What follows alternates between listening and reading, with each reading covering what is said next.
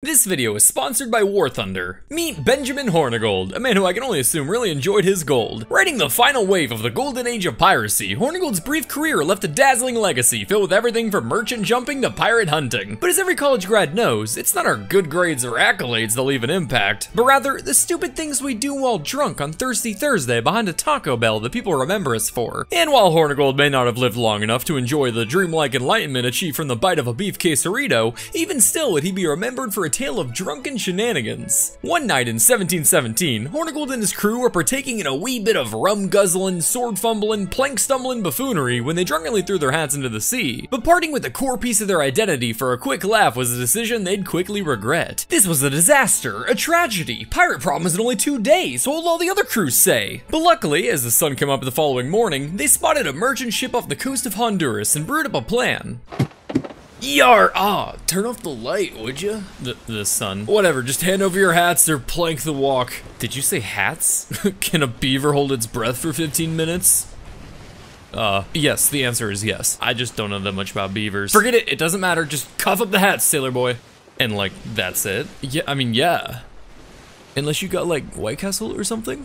I don't know what that is. Me neither, it just sounds really good. As the terrified merchants prepared for the worst, Hornigold explained that they were quite literally only there for their hats after their drunken debacle the night prior. After sticking to his word, the pirates sailed off, leaving the merchants without injury beyond the shame of having lost their drip. Sensational tales like Hornigold's have spun him a legacy that survived to this day, but even still, he isn't remembered for being the greatest pirate of all time. After all, building a legacy through alcohol poisoning is only one step towards becoming a legend, Steve, and there are many ingredients needed to bake the Pirate King pie. So, without further ado, on today's episode, I'm gonna teach you how to become the king of the pirates.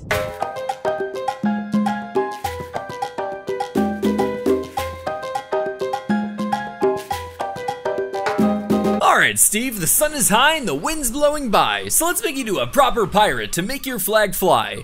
Oh, but first, make sure to suck on a few limes before we go. As my grandmother always said, oh my god, dear lord, everything is pain, I can't stop bleeding. She had scurvy. Putting a pin in that, but first, who are you and why are you talking? Well, normally I'd be talking to my other victim, Alex, but apparently he's in a psych ward due to acute psychological trauma or whatever. Did you say victim? Step 1 to becoming a pirate is the same as any other career, motivation. Whether it's engineers and high salaries or Minecraft YouTubers and access to miners, every job needs a proper incentive. And while there were many reasons, various scoundrels decided to fly the Jolly Roger, for the maritime pirates of the late 17th, early 18th centuries, they can be narrowed down to primarily 3 motivations. Let's say you get kidnapped. The sea is very big. It can fit a lot of ships, you see. These ships need hands to do the things on the ship to keep the ship being a ship on the sea, for all to see. But sometimes these hands don't want to be on the ship on the sea, for they see the degree to which they won't be free. Therefore, with glee, both pirates and navies agree, the key, regardless of plea, is a kidnapping spree. Pirates are good for many things. Loading cannon holes, digging treasure holes, making new holes, you name it. But what if they receive holes themselves? They can't fix it with yet another hole. They tried. So pirates would often find themselves in need of specialists like doctors and carpenters to perform the more expert work aboard a ship. However, specialists weren't typically the type to turn to piracy. You know, poor. Meaning pirates would have a difficult time recruiting someone like a doctor into their crew. Hey Billy, were you able to recruit that doctor fella? Nah, he's still thinking about it, but don't worry. I planted the seed in his mind. Did you now? Aw. Well, if he was a good doctor, he could have just taken it out. While recruiting skilled labor proved difficult, luckily there was a plethora of capable seamen out there on merchant ships just begging to be kidnapped. And as it turns out, recruiting new crewmen was much easier once you limited their options to either practice medicine as a pirate or practice medicine without thumbs. Okay, so yeah, of course the criminals do the crime things, but surely the Navy doesn't go around kidnapping people. Oh yes, Steve, your government loves you so very much. Especially when you listen. Impressment was the practice of forcing men via coercion, extortion, or various tortions into primarily the service of a navy. Carrying out this practice were the dreaded press gangs, groups of men who often frolicked about the docks of Britain, cudgels in hand, looking for the next unlucky bugger to beat and kidnap in the name of the king. While targets of this forced servitude were supposed to be seafaring men between 18 and 55 years old, those rules only applied to people, not the pores. So there were occasions where press gangs would just snag the random Tiny Tim from the middle of the street. What were they gonna do? do? Write a letter of complaint? They can't read. But with drastic tactics come drastic results, and many of these pressed sailors would end up mutinying or deserting their posts, thus turning to a life of piracy. But for you, we can rule out kidnapping, seeing as you live far from the ocean in this disgusting place I can't even pronounce. Kentucky? Bless you. Moving on to option 2, we have state-sponsored theft. I know this one. The IRS. No, Steve. We don't dare make fun of the IRS. I'm talking about privateering. Put simply, a privateer was essentially a pirate who was given the green light by a government to have a grand old time nabbing and stabbing foreign merchants. Any private citizen itching for the pirate life but without the balls to fully give the government the finger could acquire this permission via a letter of marque, a piece of paper that stated the little rascals currently assaulting and robbing you were doing so with the blessing of the king. Permission from the king, huh? Well, that's a relief. Since privateers had a knack for damaging foreign economies, letters of marque were at their most popular during times of war, but once warring nations made peace and the letters were revoked, many former privateers were reluctant to throw away such a lucrative line of work. So ironically, the same nations who struggled combating piracy also fueled said piracy, as the former privateers would continue raiding ships, including those of their former state sponsors. These waves of piracy could be so dramatic, in fact, that once the War of Spanish Succession ended in 1714, it single-handedly brought about the third era of the golden age of piracy. Wave of piracy, ocean waves. That's kind of funny. Wow, Steve, when's the Netflix special? Anyway, as we already know, you're no privateer, so with the first two ruled out, it looks like we'll have to go with option 3 for you, which is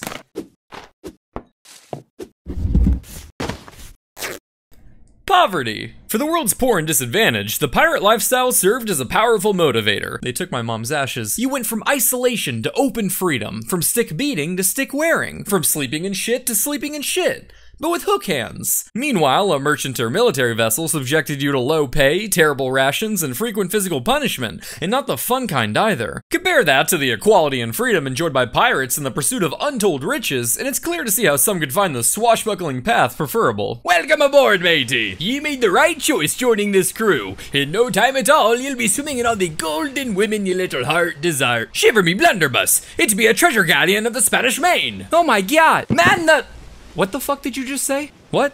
I'm just surprised. No. Did I actually just hear what you said just now? I'm just trying to be a little funny. Funny?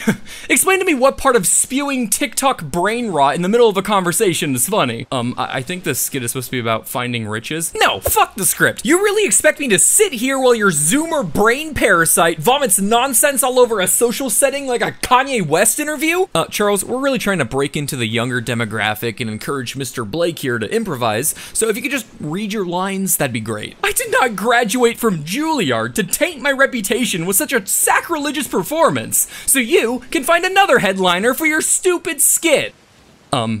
So are we just, done for the day? No, just give me 5. Nick Cage will do it. Checking off motivation, your next step on your Pirate King journey is joining a crew. Just like with motivation, there are a lot of ways this could be done, but for the sake of time and to put you on the fast track to the top, we're gonna take you down the fun route. I don't know if I like your tone. Oh, don't you worry, Steve. This way, not only will you join a crew, but you also get a taste of the sweet ecstasy that comes from watching a man's soul leave his eyes as fresh blood paints your hands in sin.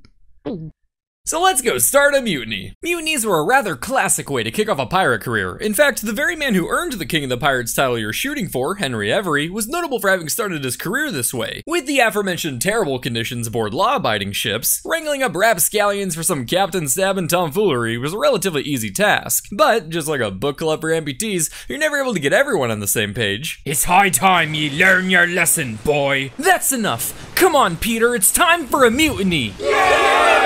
No, it's okay. You guys can go on without me. So, 10 lashes, was it? Not all mutinies involve violence, however. For the bloodless ones, historians prefer to use the term lame. But regardless of style, what's really important here, Steve, is to make sure you're the one organizing the mutiny. Sure, it's a high-risk, high-reward tactic, but by leading a successful mutiny, you stand a pretty good chance of landing the role of pirate captain when all is said and done. And the high risk? Details, Steve. Just keep your chin up.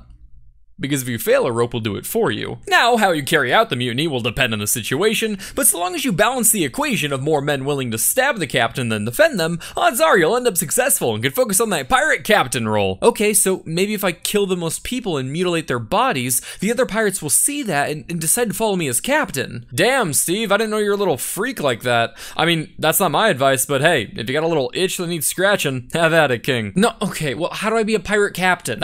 Getting a bit too close to CGP grade there, there, bud. While fear can be a powerful motivator, pirate captains could be voted into and also out of the role at any time by the crew, making the use of it a losing strategy for them. So ironically, the gangs of violent criminals elected their leaders based more off respect rather than fear. So don't do crazy murder stuff. No, you can desecrate as many corpses as your little heart desires, Steve. All I'm saying is to make sure that when you're serving up severed toes to your victims like pigs in a blanket, make sure your fellow men know that they're in a safe space.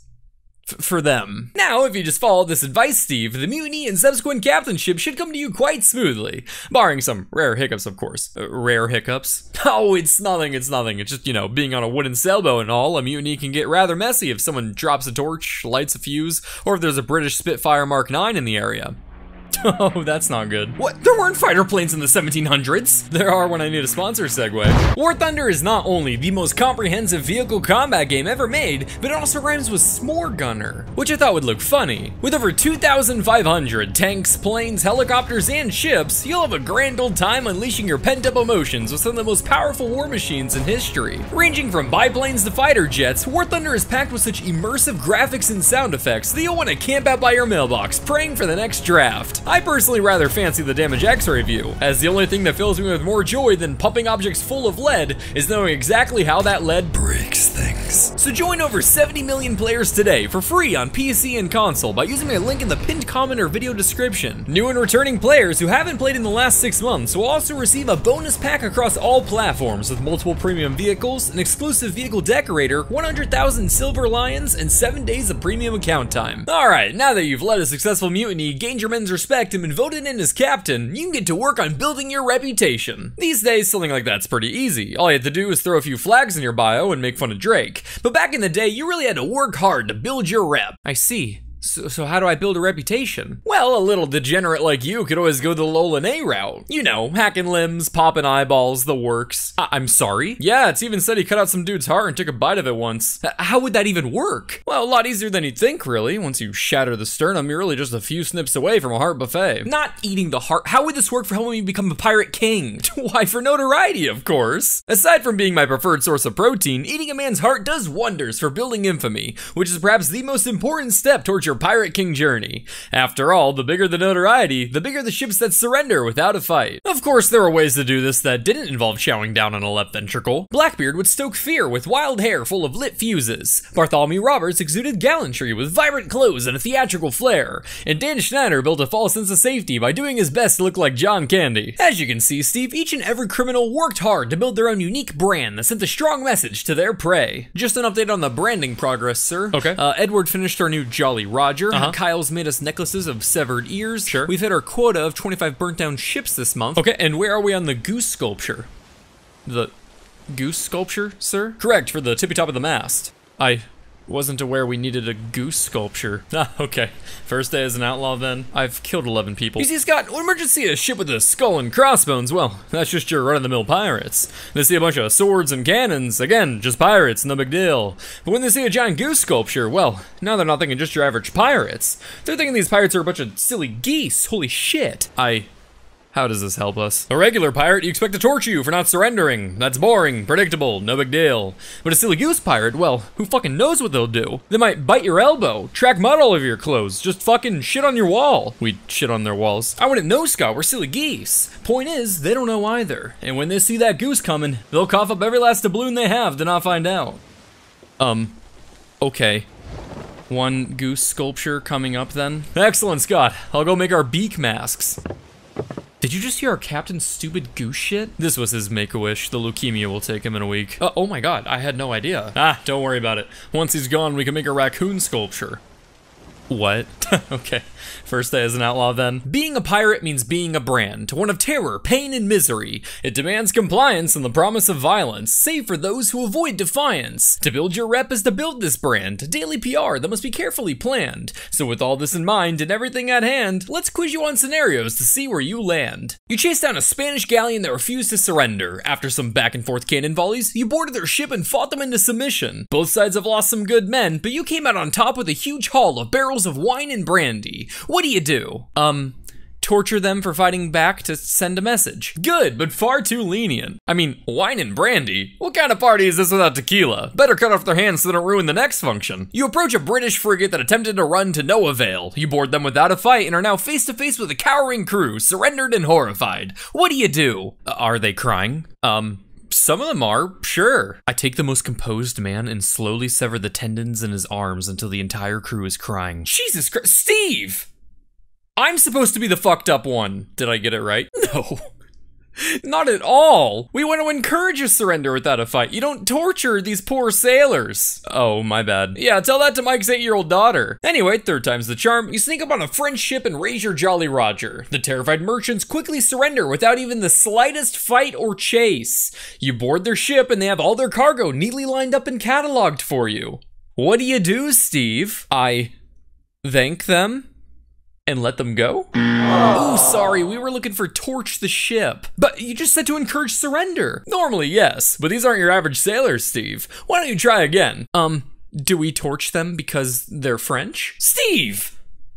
That's correct. While building your reputation will be hard work, the more effort you put in, the bigger the gains you'll realize. Kind of like training your muscles to failure. Oh boy, I bet I could do one more. Now that your brand is plaguing the world like Supreme in 2016, you can continue following the footsteps of modern day corporations and shift your focus to what's really important. Charity? That's right, Steve. And what better foundation to fund than our own pockets? So let's get to work on expansion. What truly made a pirate the stuff of legends was commanding not one, but multiple ships. When Henry made off with the richest prize in pirate history, he flexed to command over 6 ships and 440 men. Expanding a pirate fleet might seem pretty straightforward. All you have to do is keep taking and taking until you got everything you want. While that might be easy for my ex-wife, stealing a bunch of ships is quite the risky feat and takes a lot more elbow grease than just hiring the best divorce lawyer on the eastern seaboard.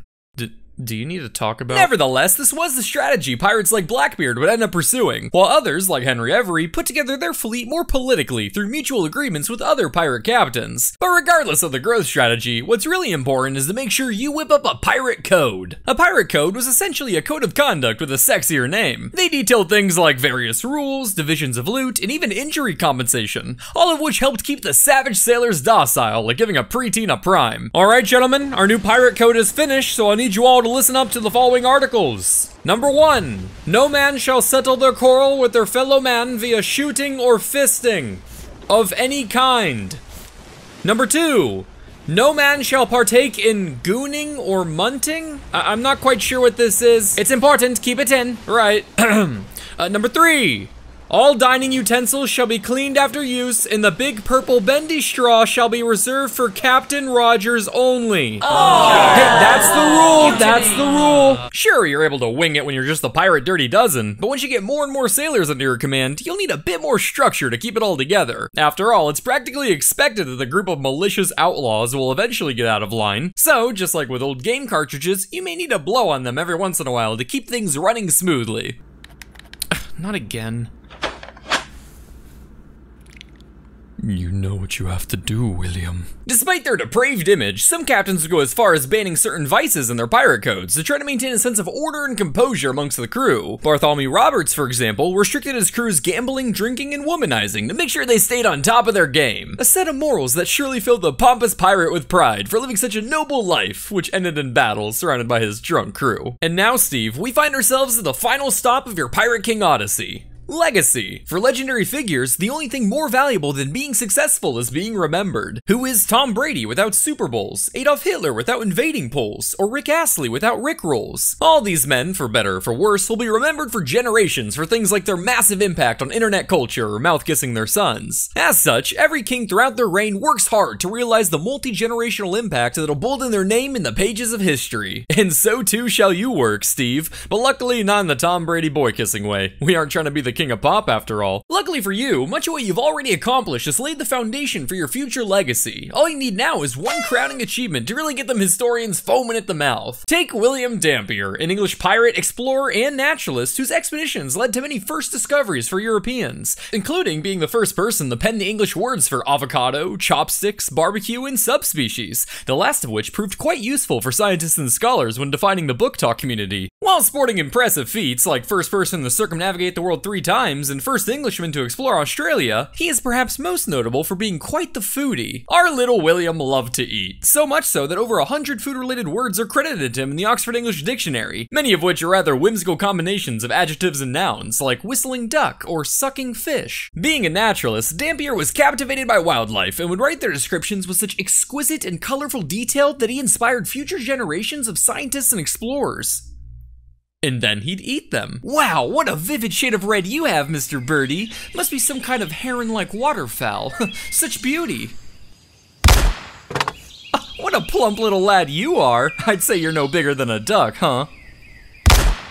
Well, what do we have here? Throughout Dampier's expeditions, he would partake in the flesh of basically any animal he came across, and the cuter they were, the more eager he was. He ate manatees, Galapagos penguins, flamingo tongues, spin a wheel of Disney characters, and he's thrown that critter on the Barbie. After finishing a 3-course meal of sin, he'd review his experience in a journal one could mistake for a kitchen nightmare script. Hey, what are you doing with my stuff? I'd just be skimming your little journal here. That's private. Nonsense. They be your food reviews, no? I be only curious. Let's see, we got wallaby, shark, sea turtle.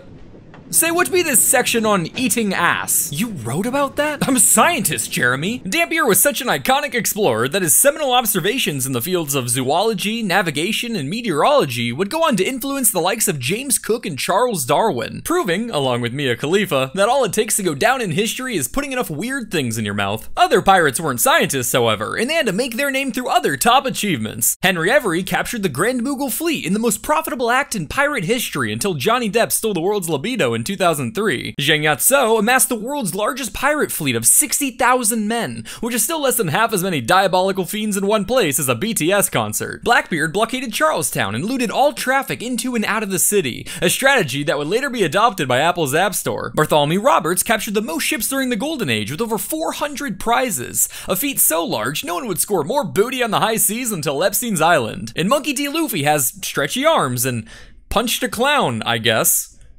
I know a lot of you have been waiting for One Piece jokes, but I've only seen the live action. All of these grandiose acts were just the right flavor of notoriety to forever stencil their names into the books of history. Or manga. But if that's the case, why aren't they all known as pirate kings? That, my good little Steve, is because not all of them accomplished the most important act of a pirate career.